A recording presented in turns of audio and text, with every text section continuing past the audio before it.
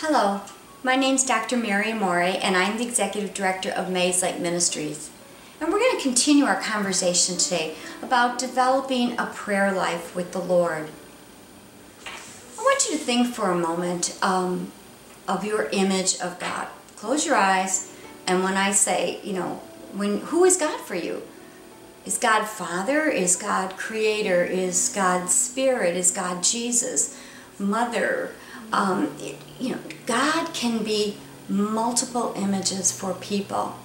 And I think one of the problems that we have in cultivating a prayer life, a relationship with the Lord, is that sometimes our image of God might not be something that's approachable. Let me tell you why. I'm a baby boomer, and I was born in the 50s, and I grew up in a Catholic school, and the image of God that I grew up with was one that was going to strike me dead with lightning bolts if I missed Mass on Sunday, even though I was 6 years old and didn't drive.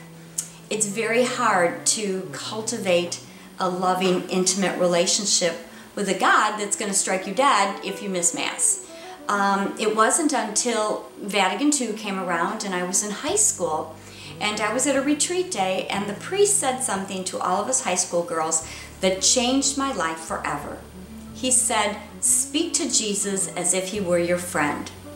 Well, that was life-changing for me because I was 16 years old and I knew what a friend was. I knew how to be a friend. And so I began to cultivate this real relationship with Jesus where I would tell him my deepest, darkest secrets. I would get angry at him, but I would apologize. I would seek his wisdom and his counsel. I would bring him with me wherever I went because he was my friend. And from that day to this day, Jesus is someone real for me. I always joke, Jesus is like the American Express card. I never leave home without him. And that is how your relationship with the Lord should be as well. So be very aware of who God is in your life, and maybe begin to read scripture and read the stories of the prodigal father who ran out to meet his son and hugged him and kissed him because his son was lost and now had been found. He was dead and was alive. God is just waiting for us to take the first step toward him, and he will run out to meet us and embrace us and love us and forgive us. There is no sin that we could ever do in our life that God cannot forgive. What we do is we put our human limits upon God's unlimited mercy and compassion. So today I'm going to ask you to just spend a little time thinking about who God is for you.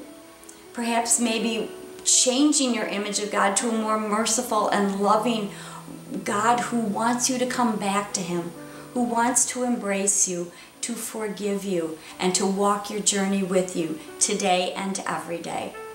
May God bless you and have a wonderful day.